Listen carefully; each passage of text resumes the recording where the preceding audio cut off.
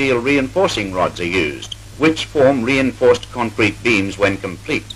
Each length is fabricated before laying in the trench. The rods are twitched together with tie wire at all crossings. This job employs a continuous concrete mixing plant. The mixer can deliver large quantities of concrete for any period required. Watch how the materials go into the hopper. First, the aggregate.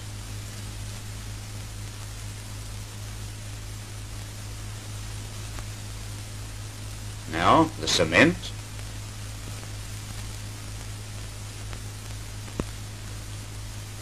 And the sand. The proportions of these materials vary according to the strength of mixture required.